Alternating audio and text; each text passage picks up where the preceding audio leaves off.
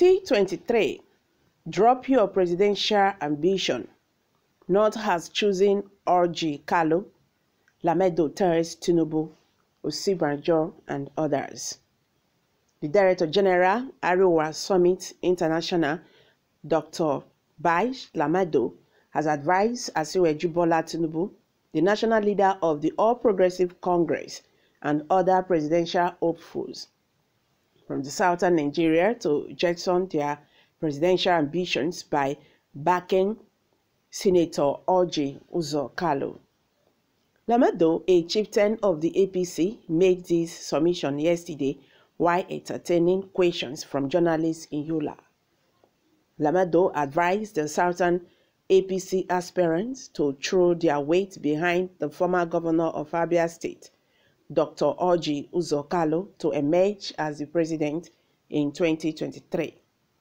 He noted that northern Nigeria were backing the senator chief whip because of his nationalistic background. According to him, the North won't support a regional candidate like Tinubu, Ãmbition, Omayi, or Ãmbition.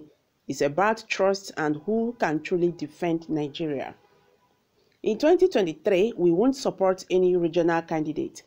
Kalu has what it takes to lead Nigeria. He knows Nigeria too well, having been in close and brotherly relationship with the North in the past 38 years. We won't support someone that would emerge and destabilize Nigeria.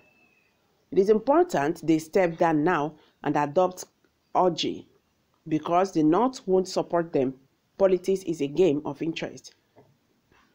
And Orji Kalu is the interest of North and millions of other Nigerians, he said.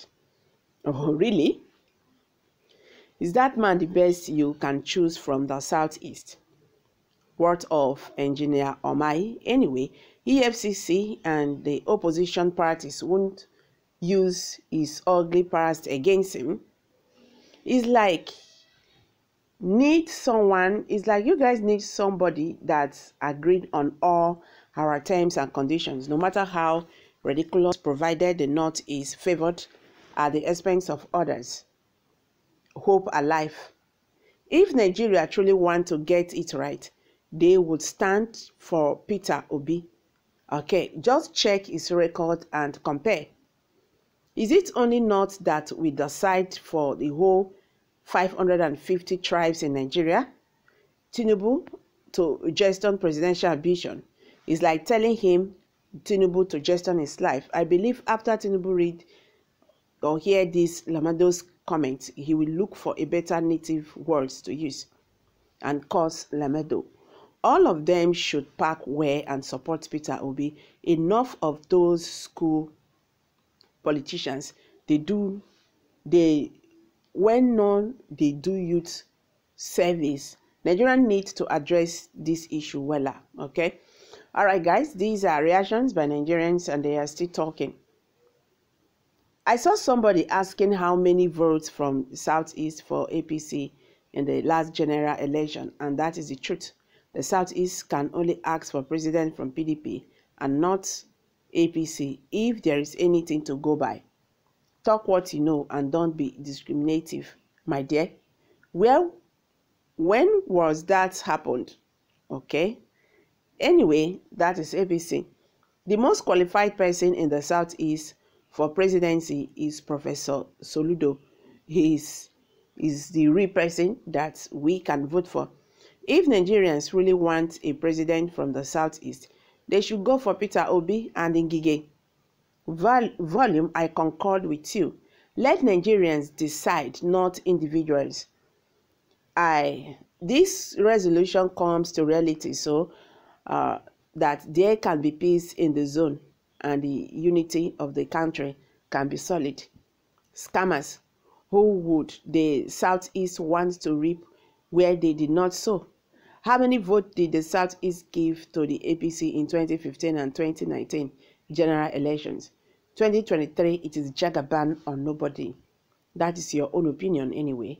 How many votes did the Southwest give to PDP in 1999 and 2003 when Obasanjo was given a ticket? Good question, my brother. Of all presidential aspirants, Asiwaju Ahmed Tinubu is the most popular. The man will outscored anyone among them during primaries and general elections. Okay, I think at this particular time now, we are not talking about someone who is popular. We should not be talking about party. Yes, we should not be talking about tribes and whatever. What we really needed now is someone who can redeem this country from where it is right now. Yes, someone who will be the Messiah to redeem this country. Now everybody are jumping out. They want to become president, this and that. Don't forget that our politicians, they are just after their pockets. They are just there, me and my family. They don't care whatever. Once they get what they are really looking for, you see them. They don't enter their share with that. And this is what we have been facing. Our past leaders, our present leaders, they are the ones that put us in this mess today. You understand? Nigeria have good resources that can turn this country like US. But they prefer to run to UK. They prefer to run to, in fact, Dubai. They prefer to run to US and relax. Even their medical whatever, they prefer to go to those, countries. But the question is it spirit that made it so? Is it spirit? Nigerians no longer have trust in all these politicians. That is the truth. So many persons are saying we can never trust these people because they have betrayed us several times without number.